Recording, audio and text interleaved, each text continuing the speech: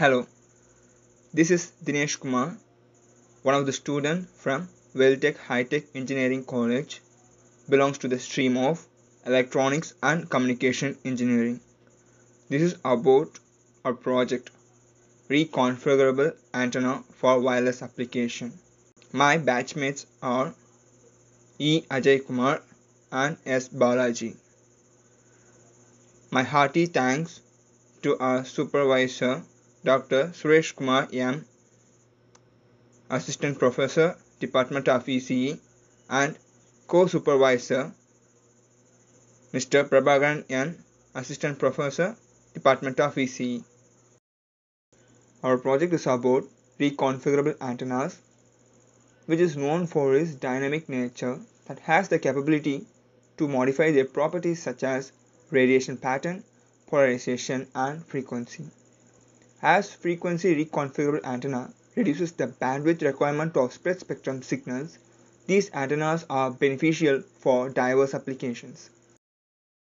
Integration into most modern wireless systems, miniaturized size, low cost, or other desirable characteristic of frequency reconfigurable antennas. The objectives are to design a simple reconfigurable multiband antenna with 2-pin diode switches for WiMAX and WLAN applications with a frequency of 2.4 by 5.8 GHz and 3.5 GHz. To simulate the antenna design by using ADS. To fabricate the microstrip patch antenna by using FR4. To investigate the performance of the antenna in terms of return loss, operating frequency, impedance, bandwidth, and radiation pattern. A microstrip antenna is an antenna fabricated on a PCB and are mostly used at microwave frequencies. An individual microstrip antenna consists of a patch of metal foil of various shapes on one side with a metal foil ground plane on other side of the board.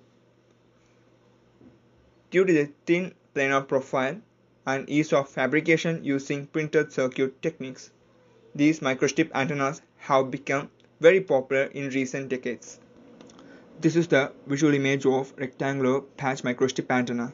Microstrip antenna feed techniques can be categorized into two. In our project, we use microstrip line feed. The image represents the feed technique used here.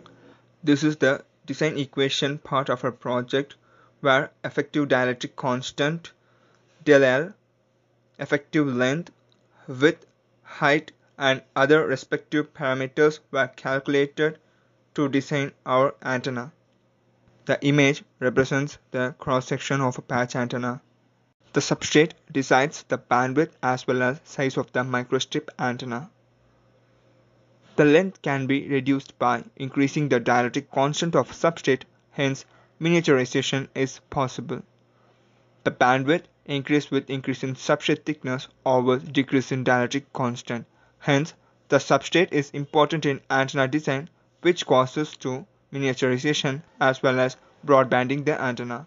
This is the block diagram explanation of our project. First of all, the modification of substrate, ground plane, patch antenna length, ground plane length, width, and layered layers, and port assignment happens. The final two steps involves 3D modeling and S-parameter simulation. This is what we get as the simulation result and the 3D preview of microstrip patch antenna, which is the outcome of our project. The simulation of rectangular microstrip patch antenna has been designed and characterized using ADS software, and the simulation results were obtained.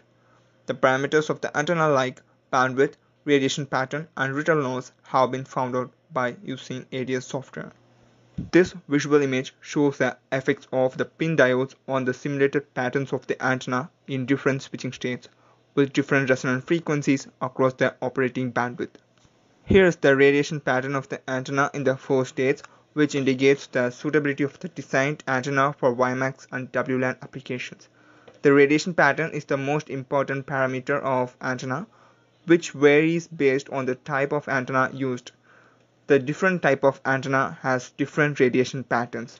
ADS software simulated parameter. Return loss, input resistance and reactance, radiation patterns and gains, were simulated with different DC biasing across the pin diodes. The results obtained from ADS simulation shows reasonable agreement.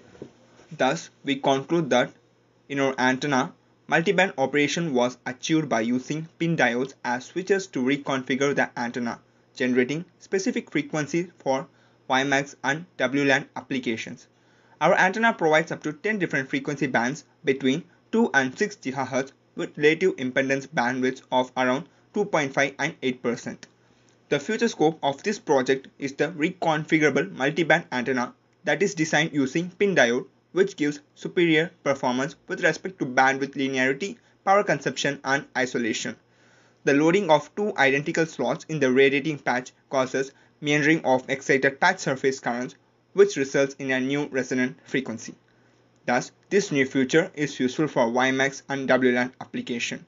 This project adopted various steps in order to overcome constraints imposed by the radiating environment. These are the references we used for our project. Thank you.